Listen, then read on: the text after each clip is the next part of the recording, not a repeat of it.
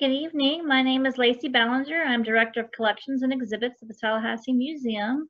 Thank you for joining us for this most recent installment of our Museum Mixology series, which is a virtual lecture series offered Thursdays at 6 p.m. Eastern Standard Time. And the purpose of this series is to provide a variety of unique happy hour experiences, including cocktails and crime, sipping with science, and a toast to history. Exclusively for our adult audience, it is a great night for couples, a nice place to meet up with friends, and is a fun experience learning about history, natural science, and wildlife. A virtual tip jar has been set up if you would like to be generous and donate to our cause. We're incredibly grateful to your consistent demonstration of the value you see in us. And because of you, we are able to advance the cultural and educational impact of the museum. So that virtual tip jar is in the chat room. So if you want to go in the chat room and check it out, I would greatly appreciate it. And thank you for your continued support. And we look forward to seeing you every week. One of the things I enjoy most about this lecture series is hearing from researchers and scholars and about what they're currently working on and publishing on, and also providing an opportunity for those speakers to share what they're working on, which they don't get as often as I would like.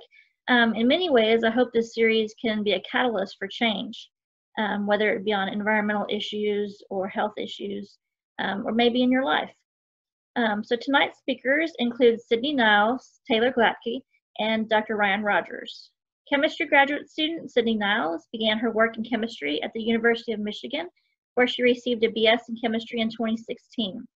At Michigan, she conducted research on aerosols, which sparked her interest in environmental chemistry.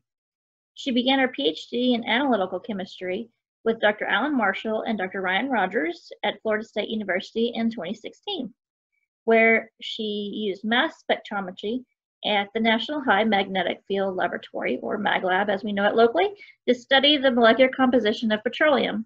In 2017, her interest shifted to oil spill research, in line with her passion for environmental chemistry, as she began studying the effects of sunlight on the chemical composition of crude oil after a spill.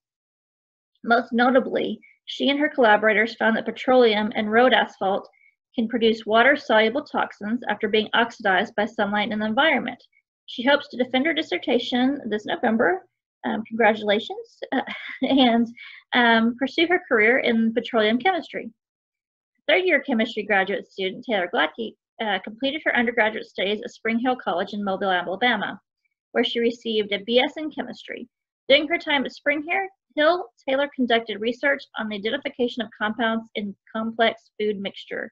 She began her PhD in analytical chemistry at FSU under the mentorship of Dr. Alan Marshall and Dr. Ryan Rogers in the fall of 2018. She currently works at the MagLab, where she uses high-resolution mass spectrometry to study the chemical composition and structure of crude oil and other fossil fuel-based products. Recently, she has completed work that investigated how environmental weathering processes can transform crude oil after an oil spill. And the rest of her time at FSU, Taylor will continue to study how weathering processes affect commonly used fossil fuel-based products and the impacts this could have on the environmental public health.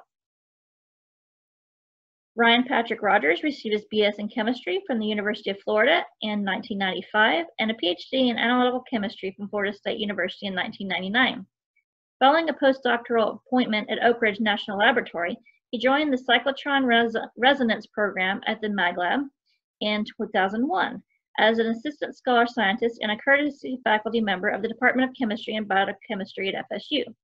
He currently directs environmental, petrochemical, and forensic applications of FTICR mass spectrometry at the MagLab as a research faculty 3, an FSU distinguished scholar, and as a past associate editor of Energy and Fuels.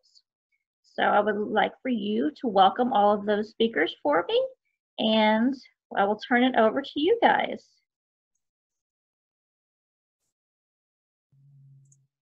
Ryan's logging in. He should pop up. There he is. Yep. Great. Thank you so much, Ryan. No problem. I assume everyone can see the screen? I'm hoping so. I can see it. Okay. Okay. Great. All right. Good evening. Today I'm going to talk to you about the research of Taylor Glatke and Sydney Niles, who are shown on the opening slide. And we're going to be talking about some of the work that was mentioned in the introduction in understanding the behavior of petroleum materials in the environment. So one of the major concerns is that petroleum materials are part of our everyday world, and a lot of them are legacy materials that were used in the earlier days, late 1800s to 1900s, because there was no other economic use for them. And so we want to understand how these materials age in the environment and any potential health concerns from their use. And so this was motivated by a very simple observation, and that is on the left, you can see freshly paved asphalt road, and on the right, you see what it looks like approximately 7 to 10 years later. And the simple question is what happened? You go from a black, smooth road where you cannot see the aggregate or the rocks in it. And after time, you end up with a gray road where you can actually see the rocks in the asphalt surface. And so we initially set out to understand what's going on here. First, we have to understand what is the black goo that glues everything together to form an asphalt road. This is a very simple schematic of a distillation unit in a refinery.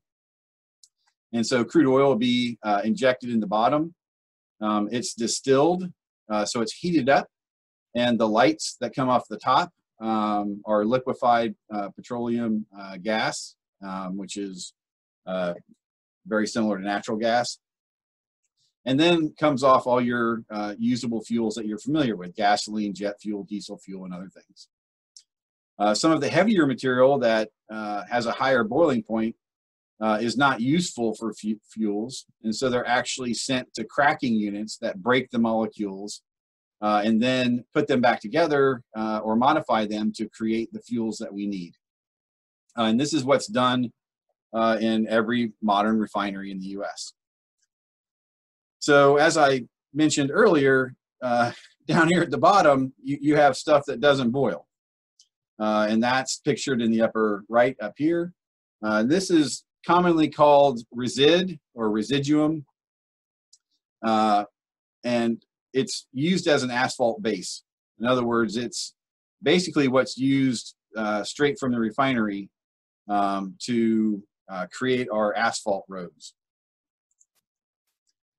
And why is this a concern?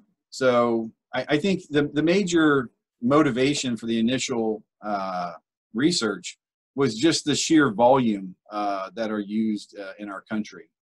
And so in the US alone, 300 million tons of this stuff is laid down every year. Most of it is recycled. So the gray roads that I showed earlier would be chewed up in what's called reclaim asphalt. And then it's recoated with black asphalt binder, and then it's laid back down as road material. But 3 million tons per year find its way into landfills. And of this 300 million tons, 4 to 8% of it, so roughly 25 million tons, is the asphalt black binder. It's also used other places in asphalt shingles, where 1.5 billion meters of them are used, square meters. And those don't get recycled. So 11 million tons per year get sent to landfills.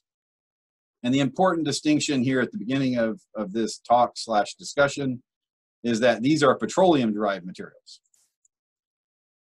So what is this stuff? Well, it's the vacuum residuum. So it's what does not boil in the processing of petroleum. And a common separation or fractionation of this material is to generate asphaltenes and maltines. And as you can imagine, the term asphalt comes from the high concentration of asphaltenes that are in this material. This is a simple solubility separation. What dissolves in heptane, which is an organic solvent, is called maltenes. What does not dissolve is called asphaltenes. And that, I know it sounds very simple, but that's 100+ years of that's how it's been done. So each one of them contains waxes, which you may be familiar with, aromatics, which we'll talk about in a second, and sulfur and nitrogen containing organics. If you ever wondered why crude oil stinks, that's the sulfur that causes the smell. And both fractions contain relatively the same materials. It's just asphaltenes contain more of these aromatics and more of these sulfur and nitrogen containing organic molecules, and also higher molecular weight or heavier waxes. That's why they don't boil. And we're going to talk about the aromatics specifically next. So aromatics are just a general term for this type structure in chemistry. This is a single, what's called an aromatic ring. This is benzene. Just for reference, this will kill you. It is highly toxic.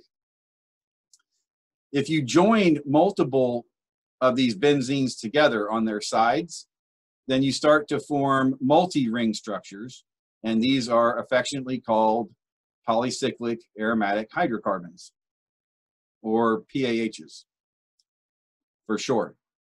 Naphthalene you're familiar with, that's the smell that comes from mothballs.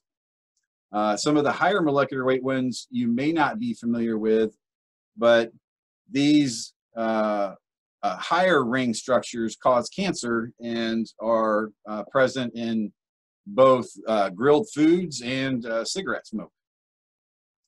So it's a concern over these type molecules, which are known to be mutagenic and carcinogenic. That is the concern. Just for a quick note, you know, the reason why you should never let gasoline, kerosene, or other things touch your skin is because they have a significant amount of benzene in them. So this gets back to the original question that we posed earlier. So this was a waste material. There was no cracking units or refineries that could make use of it back then, and even now it's of limited economic use. So they started paving roads with it. And so the first asphalt road was paved in Newark, New Jersey in 1870. And the understanding of exactly what's in here is still unknown today. And so it's a very simple question. You know, this legacy commitment made 150 years ago for something that was a waste material that's still being used today, is that a good idea? And maybe we should understand any potential dangers in that legacy commitment that was made so long. And so in order to address that, and admittedly this is going to be an odd detour, but we're going to revisit the Deepwater Horizon oil spill. And the reason we're going to do that is because 7 years ago, we were lucky enough to obtain grant money to understand how does these type residues form that wash ashore after an oil spill. And the reason that the formation of these materials are so important is, well, not only are they not easy to clean up and obviously not what you want on a beach, but the amount of these materials from the Deepwater Horizon oil spill is higher than should be there. And so they're forming from other mechanisms that weren't really understood. Another question is that you have a brownish oil that's spilled into the Gulf of Mexico, and as has been documented with other spills, you get these orange and yellowish streaks that form on the surface, and this oil will go from a slick to a matte. down here, where you actually get what's called affectionately a surface mousse. It's like mousse type material. So the question is how all this forms. And so I'll spare you, 7 years of research, but basically it's sunlight. Sunlight is the key to these materials and to their formation. And we're able to demonstrate that, isolate the materials, and show that they were similar to what was observed after the oil spills. And in relatively simple experiments, you can create a surface slick in the lab on top of seawater and irradiate it and get thick mousse type materials just like you see in the environment. And we've analyzed the composition of these, and they match almost perfectly. So we're very confident that we understand how these are formed. You can actually do fun things like mix the water very quickly, and you can form what's affectionately called peanut butters. So these are very, very thick mousses or emulsions. And you can see the difference of the dark sample that never saw light versus the one that did. So you have a large change in chemistry due to sunlight. And Taylor, who's been working on another aspect of this, has shown that you can generate these, similar type colors and materials from one type, maltines, and then you can actually generate asphaltene type material. So you can have a complete change in a material solubility due to changes in the molecules due to sunlight. And so we start to get a handle on, how this is forming, because it's being, it interacts with sunlight, and then with reaction with oxygen, it becomes oxygenated. But the underlying question was, okay, how this stuff is forming is now pretty well understood, but why is this forming? And so that was leveraged by almost 20 years of research in petroleum and other complex mixtures. And again, to summarize a whole bunch of work, what we found out is there are two structural type motifs or types of structures in petroleum. And this is noteworthy because I showed you, this is a PAH, right? This is just a giant version of what I showed you before. And they're all connected into what is affectionately called an island type structure. So you have one giant PAH, and then you have essentially short wax type sections hanging off. And this is, again, called an island motif. But the motif over here on the right wasn't widely accepted to exist in petroleum. And we were one of the first to definitively prove that it does. And it's, relatively almost the same type structure, but instead of one giant PAH, it has smaller PAHs that are linked by short wax chains here. And so the concern or the interest in this was, how do each one of these behave when you shine sunlight on them? Because we're trying to figure out how these things were formed and why they're forming in the environment. And so a very talented postdoc in our group figured out how to separate these two from petroleum. And so the experiment is simple, is now that you can separate these type island structures from the other ones, you can create a thin film on water and then shine light on it. And what happens is you basically chop off these wax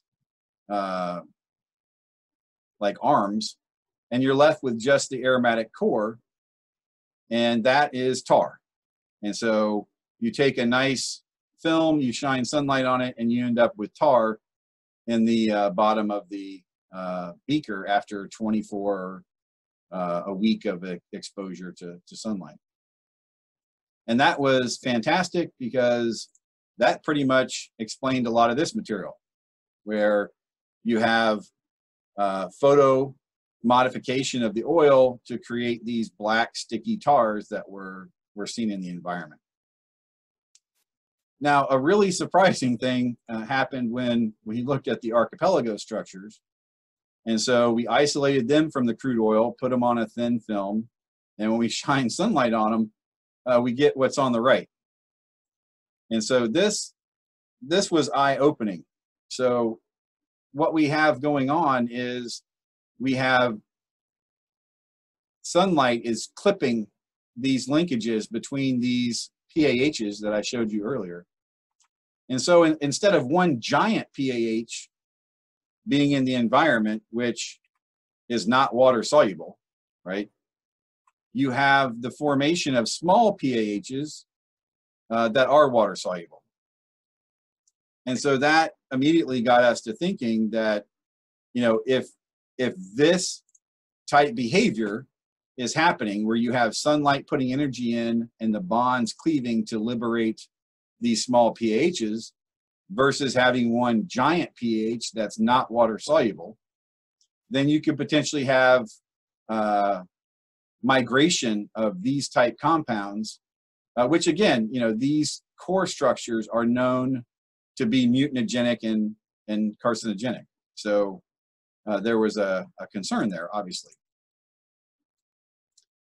And so the simple progression of the research was, if these form from petroleum and asphalt binder is made from petroleum, does the asphalt binder in our roads behave similarly? And so we set out to do those experiments to understand if they do. So we're back to our residue, our asphalt binder, which is mixed with the rocks and then rolled down to create our roads. We have just the binder, and the simple question is if you shine sunlight on this, what happens? Are these type structures in there that might be cleaved by the sunlight to essentially leach material from the asphalt into the surrounding environment? So the experiment, again, is pretty simple. We have a glass slide with the asphalt binder was applied to it and dried before it's put in the water. And it's on a glass ring, and that allows a stir bar to essentially circulate the water as the sunlight is shining on the asphalt binder film. And again, we're testing the hypothesis that these molecules are in the binder and will be cleaved by the sunlight to liberate these PAH type molecules. And so when we did the experiment, we indeed see a change in the color of the water. The asphalt film completely crumbles away from the slide. So there's again a large change in the chemistry and behavior relative to the dark control, which is didn't see any sunlight and it's just a asphalt film sitting underwater, sort of like a submerged asphalt road. And so when you look at how much material went into the water, you do that by non-purgeable organic carbon analysis. You see that the dark control has, 2 parts per million of carbon in the water, essentially nothing. It's very low. After you irradiate it for 24, 72, and 168 hours, you see that there's a 26-fold increase in the amount of organic material that's in the water. And so this was of concern, because this establishes the potential of this asphalt binder to contribute to the surrounding environment in a not so nice way chemically. And so the summary of the results are shown in the short cartoon, where the sunlight breaks down the film, it starts to delaminate from the slide, and then starts to form these water-soluble compounds, which then in the real world would be leached from the road. So, and we published this and immediately got calls from lots of different asphalt organizations, and they weren't particularly happy with what we published, but we were just assessing the potential of this material to contribute to water-soluble species in the surrounding environment. And then we got a phone call that, frankly, just kind of blew us all away. And the phone call was from this guy. His name's Tom Ennis, and he's the lead of the watershed protection department in the city of Austin, Texas. And he says, hey, we love the work. It's fantastic. But have you guys looked at coal-derived products in the asphalt industry? And as a petroleum chemist for much of my career, I literally said, what? I totally thought he was kidding. And he said, unfortunately, I'm not. And he pointed us to this, and that this is not used on public or federal roadways, but it is used and is allowed in the US on private property. And we were shocked when we heard this, because coal-derived products are PAHs, like completely, almost 100% PAHs. Things that are known to cause cancer and be mutagenic. And so we immediately said, well, we definitely have to start looking at these materials as well. So we did some research, and we were pointed to lots of bulletins that are released by the EPA, which warn you over and over again, this stuff is 50% or more by weight PAHs. And they start warning you on its use on private property anywhere around storm drains or other water facilities. In a weird twist of, well, it's not really humor, but it's a exemption by the EPA that what still allows this material to be used. But they still love to put out bulletins telling you to warning, this is dangerous, and that all these cities over here, which I'll discuss, both of these, Austin, Texas, and District of Columbia, have banned the sale of use of them in their cities, districts, or in the case of Minnesota, the entire state. And so this is what's striking. So in our area of research, we measure the mass of molecules. And when they line up like this is the PAH line. It tells you anything right up against this line is a PAH. And that's what we get when we analyze a coal tar sealant used for asphalt. By our technology at the MagLab, it is PAH. It is a collection of different molecular weight or different size PAHs, but the whole damn sample is PAH. And so this is in striking contrast to, these are petroleum based, and you can see that they're offset from the line and are much more diverse in their molecular structures. And this basically summarizes, I guess, visually why we thought this was a joke, that this was used. Because the 300 million tons of the asphalt binder material over here, or asphalt type petroleum-derived sealant, that stuff we were worried about these molecules cracking to become one of these. But in the weird twist of fate, we're worried about these molecules cracking to yield a PAH molecule that would be right on this line. But there's no cracking required. This stuff is PAH. almost the whole material. And so we sort of changed gears and said, okay, this is insane because these essentially are PAHs, which are known to be carcinogenic and mutagenic. But the question is do these materials have the potential to be modified by sunlight and unfortunately become water soluble and migrate off of the parking lot or whatever facility that is using these type materials?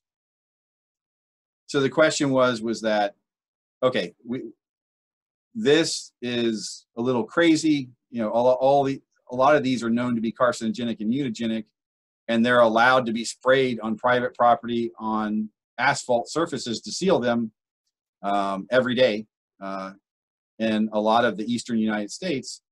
But can these molecules form water solubles that would be a problem as well? And the short answer is yes, they do. And so we compared an asphalt. So this is a petroleum-derived material. So this is very similar to what we talked about before, is where you apply a thin film on a glass slide and you set it on top of a ring, and then you have your stir bar in the bottom and you shine sunlight on it. But these asphalt sealants are very low, 50 ppm PAHs. And so you can see that, the amount of colored water is very low. So it is in stark contrast to the coal-derived. So this is the coal-derived sealant, and this is the water that's formed it.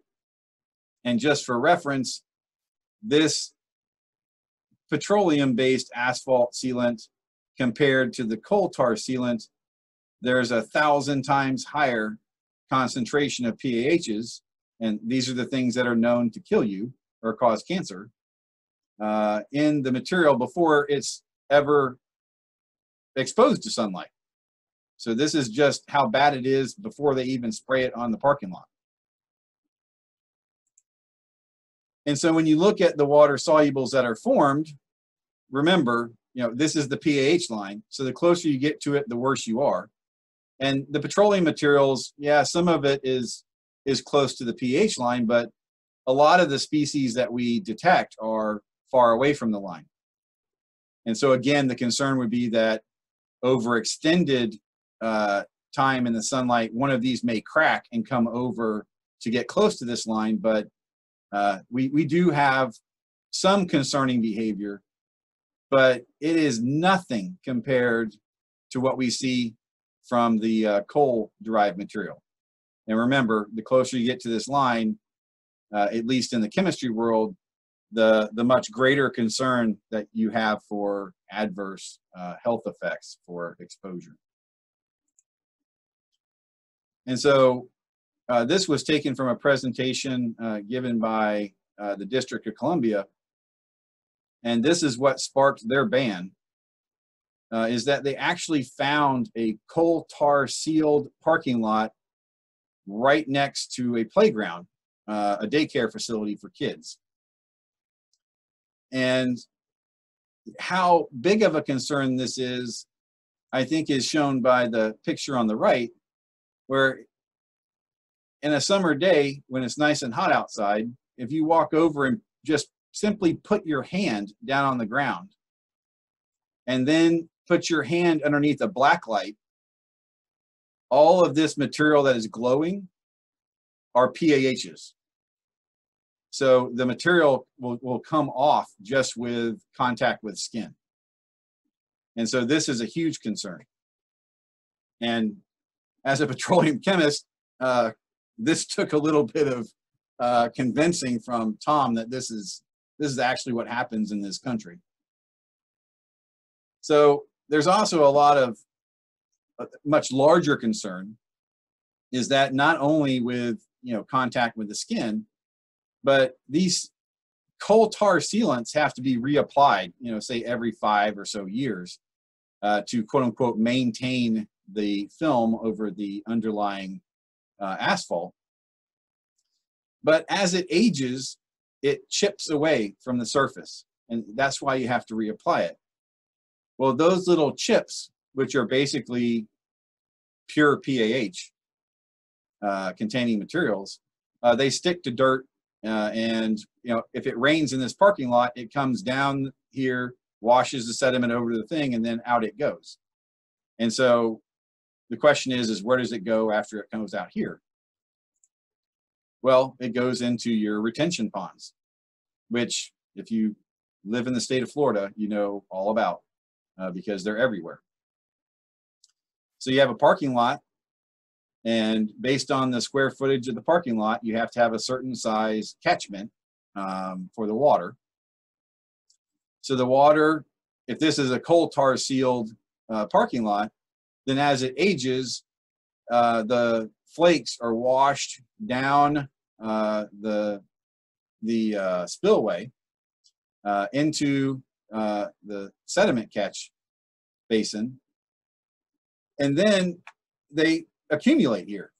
So as this thing ages and ages and washes, then all of the tiny chips that were up here are now sitting in your catchment.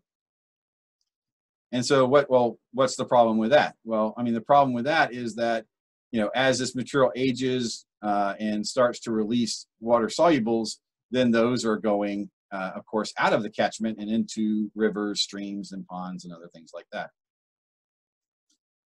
But the annual year-over-year accumulation of potentially multiple sources of this material can cause some major problems.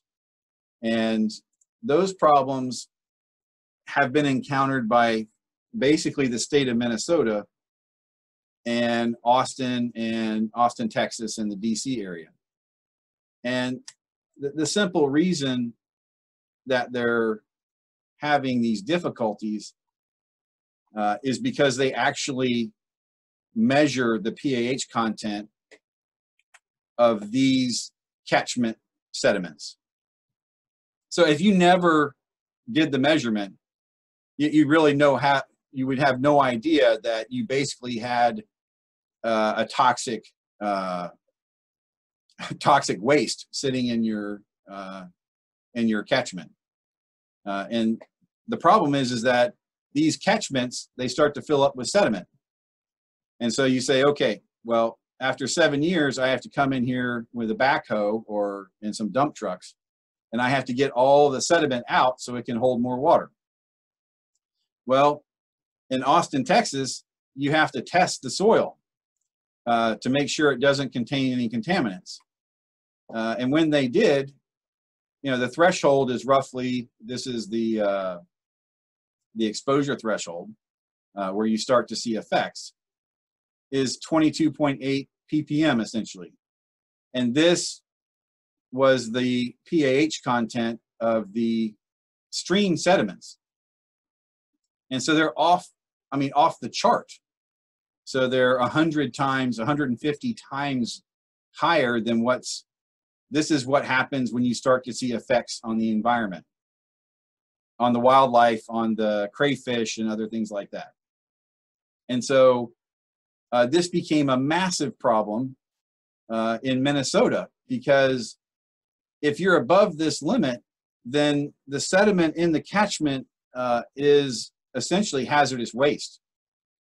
And so when you would normally go to this thing and the contractor says, okay, for 25 grand, I'll dig out everything, put it in a dump truck, and then we'll head to the landfill and we'll get rid of it, or use it as fill or whatever else.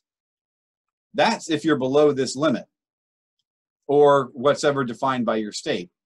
If you're over that limit, then all of this sediment is hazardous waste, and it has to go to a special landfill. It can't be used for backfill or other purposes, and that increases the cost from like 20 to 25 grand up to 200 to 250 grand.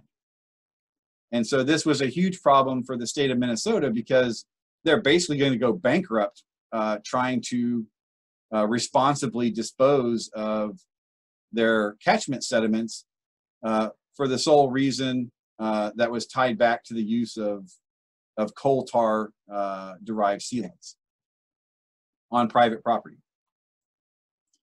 And so what happens if you start to get to levels above this? That was documented in the DC area.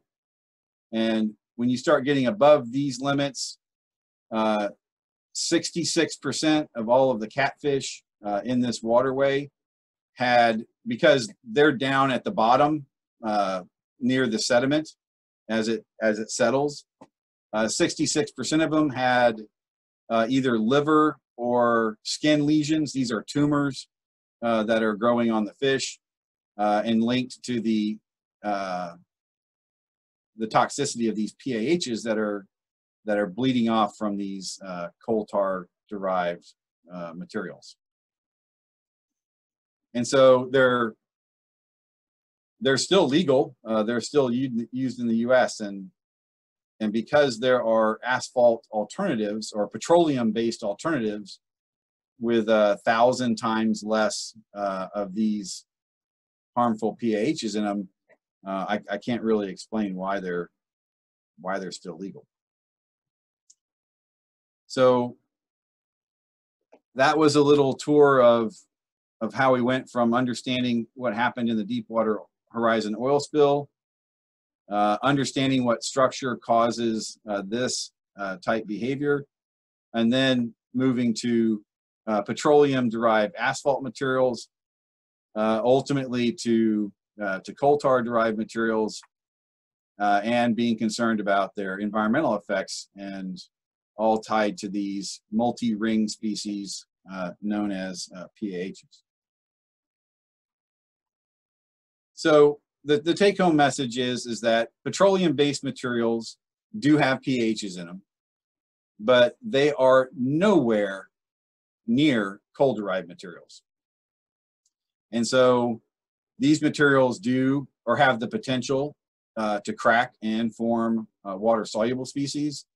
We've seen these, we've characterized them, and now we're starting a collaboration with Massachusetts Institute of Technology, MIT, to do toxicity tests on these and exposing these to human cell lines to understand how the human cells react to these types of water-soluble compounds.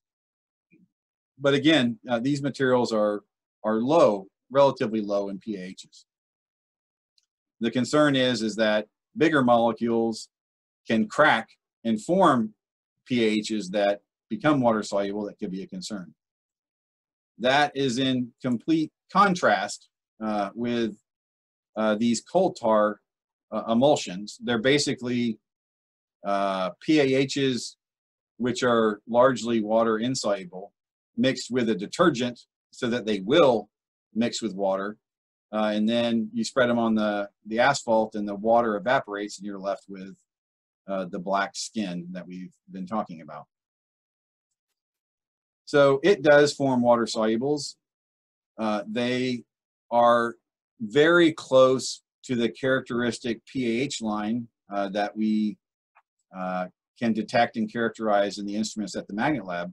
So these are of serious concern for potential health effects.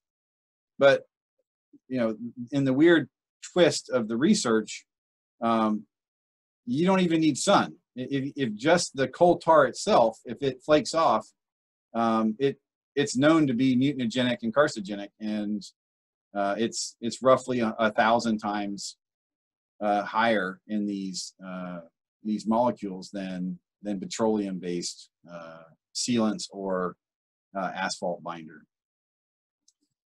And so with that, I'll close and of course be open to any questions. But I'd like to thank NSF, of course, in the state of Florida for MagLab funding, Gulf of Mexico from this is the BP oil spill research initiative, and then others that, like I mentioned, the stuff from DC and City of Austin for providing slides, and also contributions from Clean Wisconsin, who are starting to ban these materials in their cities and state as well, and the Chesapeake Bay program. So thank you. Yeah, thank you, Dr. Rogers. Would you talk a little bit about your background and what made you get interested in petroleum chemistry, or was it always petroleum chemistry, or did you start in a different area? So when I was a undergrad at University of Florida, I worked for a fantastic professor there named Sam Colgate, and he was doing hydrate research. I don't know if people are familiar with it, but if you remember when they tried to put the dome over the Macondo well when it was leaking, they had this big dome and they tried to put it on top, and they showed this white like ice forming that clogged it up, and it didn't work. Those were hydrates, so they're actually water cages that form around natural gas. Well, I studied that with Dr. Colgate when I was an undergrad. And so petroleum had always been an interest to me. And then when I came to the MagLab, they knew of my work in undergrad. And so I was given a petroleum project actually to build a mass spectrometer as a graduate student. And so I can argue it's been downhill ever since then. That's impressive. Does anybody have any questions? You can post them in the chat room or in the Q&A box, or raise your hand. I am watching you, watching those avenues.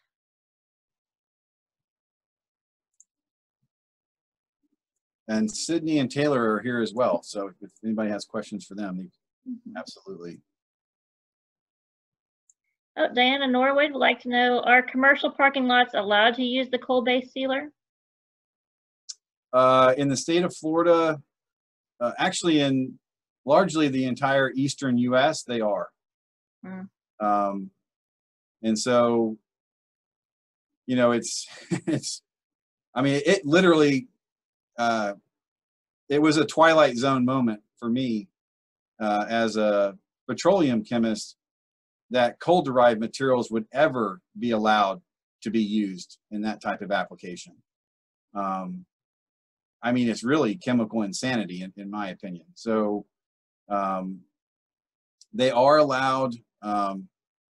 There are certain rather large businesses in Florida that have parking lots that are paved in this and covered in this stuff.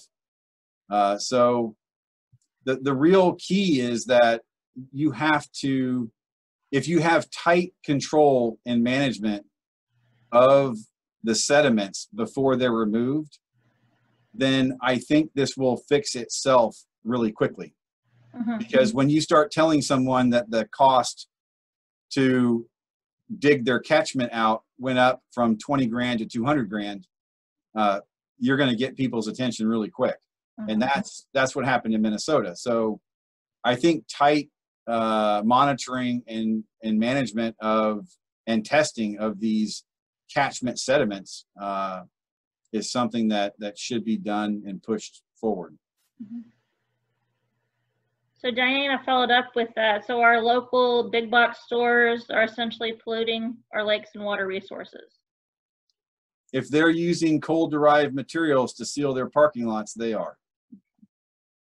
Now, you know, in west of the Rockies, I don't want to say they have tighter or more vigorous testing, but they've largely moved away from these materials a decade ago. They're actually banned in Europe. I mean, you can't even sell them or use them anywhere.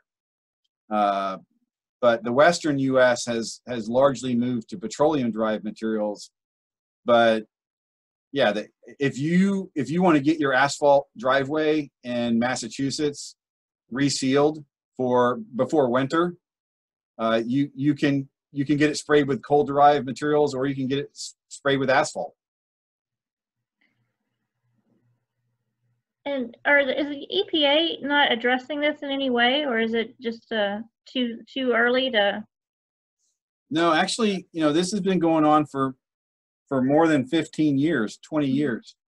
And so Yeah, I mean, so I mean, you can imagine you have some pretty angry cities and states because this stuff is allowed to be sold, and they assume it's a safe material, Right. and then you start testing your soil before you dispose of it from your city catchments or your private catchments, and it's basically hazardous waste because of the pH content. So I think it's odd. So when I looked into this, it's the EPA has published, bulletins on essentially warnings about using these materials, but from what I understand, it's an EPA exemption that allows them to be sold. That's crazy. And yeah, it's even crazier than that is that the EPA is also responsible for classifying diesel exhaust, which is PAHs, as a carcinogen. And that's why we have to have all these, expensive exhaust systems put on diesel vehicles. Right. And yet they'll allow you to coat your driveway in diesel essentially diesel exhaust. It's that's why I said Twilight Zone. I mean, I was like, you gotta be kidding me. Okay, it looks like Bob's got his hand up. Bob, you wanna Sure. unmute yourself, Bob? Could you talk a bit about the work that's being done at MIT? Is that looking at solubles from coal tar or asphalt, or what is that research up there? Sure. So MIT has some pretty spectacular facilities and cell lines where they can take the water solubles that are generated from petroleum asphalt, binder, petroleum asphalt sealants, as well as coal tar. They take the water solubles, they expose the human cell lines to these materials, and they quantify and characterize DNA damage, which would be carcinogenic, mutagenic type things. But they also monitor disruptions in cellular signaling pathways. So they monitor essentially how the cells are chemically reacting to the contaminants. Thank you. Yep. Okay, Shauna has a question. What materials are used in paved walkways and around holding ponds? Shauna, are you talking about concrete, or are you talking about asphalt material, type material?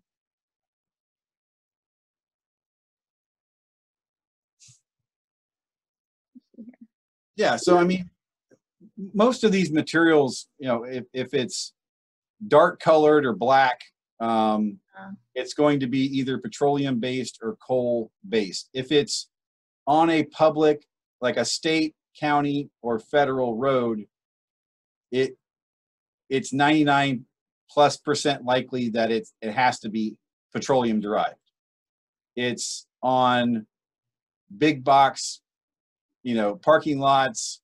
On another source of this is the large planned communities in South Florida. That's all private property. So if they want to seal however many miles of asphalt road they have out there with coal tar, they can. David says it sounds like another Silent Spring issue. Well, I mean, I've sort of pushed this. I'm very good friends with the professor at MIT that we're starting to work with because it truly was a Twilight Zone moment when Tom called me and he said, I love the petroleum work. That's fantastic. Now that you have the instruments at the MagLab to look at all of these, not the original molecules, but the molecules that are modified by sunlight and become water soluble, because obviously they weren't water soluble before. But he's like, man, you should look at coal derived. And I honest to God, I thought it was a joke. Mm-hmm. So how much of your time now is spent being an activist? Oh, almost zero. No. I mean,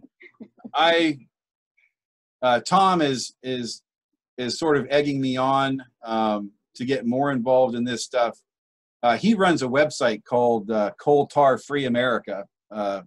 If you ever want to have a, I don't know, kind of a sick laugh about how crazy this stuff is, he's got a pretty entertaining website. But I did just interact with a resident in a large planned community in the Palm Beach area who I basically wrote a summary of how insane it is to use these materials, and the board reversed their decision and went from coal tar to asphalt-based sealants. Mhm. So I tried when I can. Absolutely. Well, I've learned a lot. I mean, we're talking about doing paving at the museum, and hoping we're not going to be doing anything like that. No, just make sure it's, yeah, you don't want ethylene cracked residue, which is EPR, and you don't want coal tar.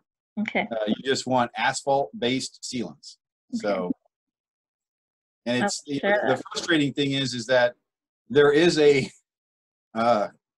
cost-competitive material, which is the asphalt, which is, you know, we're going to test the water-soluble materials from petroleum-derived asphalt, but just from initial glance, I mean, it's night and day difference between the molecules that are formed. So it's by far the safest bet, in my opinion. I'm not seeing any more questions. You guys are kind of quiet tonight. It's been a stressful week. There's been a lot this week, and it's going to be a lot for a while, I think.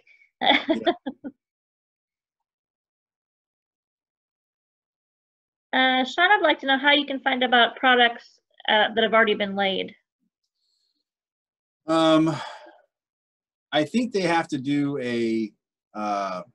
most of the time, at least the planned communities will have these, I think they're made public. They're the tenders for bids for the work. I don't know if it's all permitted, but you can, a lot of times, if it is permitted or in a tender offer for bid for the job, they'll have to specify if it's a coal tar or ethylene cracked residue material versus a petroleum based material. Okay. And you know, it's frustrating because these companies are, in my opinion, a bit devious, because when they first outlawed coal derived, then they bought something called ethylene cracker residue, which chemically is the same thing, but it doesn't come from coal. So they just started laying that down, and then the state of Texas said no, you know, this is the same stuff. So, you know, it's as a chemist, it's just a little frustrating. Yeah, David makes a good point. He says that he's dumbfounded that it's still allowed, and as a building contractor, this kind of liability is beyond scary. Yeah, so I'm not crazy enough to think that a chemist or a collection of chemists can convince the public that this shouldn't be done. But the way you really get their attention, and we talked to the director or the coordinator for all of the catch basins in Minnesota, and he said, boy, when they started coming back with the contractor bids to dispose of their catchment sediment, the state outlawed it in record time, because it was going to bankrupt Minnesota. They have lakes and you know, and these catchment basins all over the place, and that, you know, if you follow the rules and you do this testing before you dispose of any of that sediment in landfills or anywhere else, when you start getting those numbers that are 50, 100, 200 times what's allowed, the bill is going to go up by a factor of 10, and that's going to get people's attention. What I don't know is, and I'm trying to find out, is do these catch basins have to be routinely tested if they're on private land? Mm-hmm. Yeah. So I sure hope they have to be, because I would hope so too. Well, I'm not seeing any more questions. all right. So thank you so much for sharing all of this. I think we've all become activists now, and we'll start, hopefully we have. And like I said, I learned a lot and am now making sure that we're using the correct substances at the museum. And I, again, want to thank you all three for being here. I know it was a little stressful to get here, but we appreciate it greatly. And we're hopefully having a lecture next week. My speaker kind of dropped off the planet for a few days, and I haven't been able to get a hold of him. So I have it planned for next week. We'll be talking about slave ships, and our speakers from the Mel Fisher Museum. So it should be very entertaining and interesting. And again, thank you all so much for being here and joining our series. And we hope to see you next week. But please stay safe out there, stay healthy, and have a good one.